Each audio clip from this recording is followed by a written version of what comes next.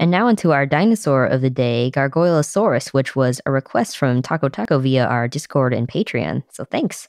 And just a quick reminder that that's one of the perks of being our patron is you get to request dinosaurs. Gargoyleosaurus was an ankylosaur that lived in the Jurassic in what is now Wyoming in the US, the Morrison Formation.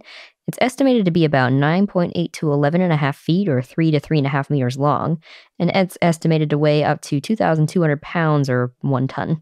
The type species is Gargoyleosaurus parkpinorum.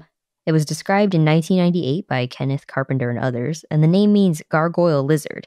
The genus name is because its profile looks like a gargoyle. And the species name refers to Parker and Pinegar, who found the holotype. Do you want to be associated with a gargoyle with the species name?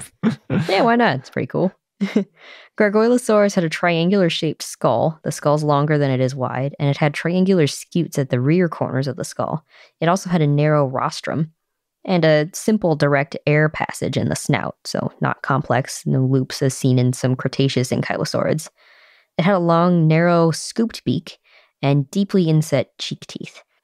Gargoyleosaurus also had 4 kinds of dermal armor. There were these thick, elongated spines, thin, triangular plates with hollow bases, individual flat-keeled ovate scutes, and scutes and ossicles that were fused into a single sheet. It also had postorbital horns and shoulder spikes. Gargoyleosaurus had a mixture of ankylosaurid and notosaurid features. The jugal horns, hollow-based spines, and scutes are ankylosaur-like, and the narrow snout is notosaur-like. The fossils were found in 1996. They found the holotype and 2 partial skeletons, and the holotype includes most of the skull and a partial skeleton. The fossils were found by Western Paleontological Laboratories and then donated to the Denver Museum of Nature and Science. A bulldozer, unfortunately, had damaged the skull. Gargoyleosaurus is one of 2 ankylosaurs found in the Morrison Formation, along with Mimora pelta. In 2013, Kenneth Carpenter and others described a Gargoyleosaurus pelvis and found that it had an interesting pelvis because though it was oriented horizontally, it did not flare out like other ankylosaurs.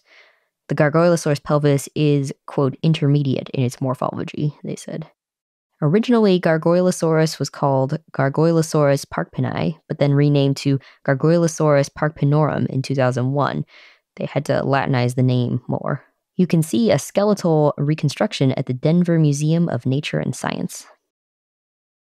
For those of you who listen to our Dinosaur of the Day segment and you like it, please consider becoming a patron. We take new Dinosaur of the Day requests from our patrons and offer a bunch of other perks as well. So check out our page at patreon.com/iknowdino or click the link on the left.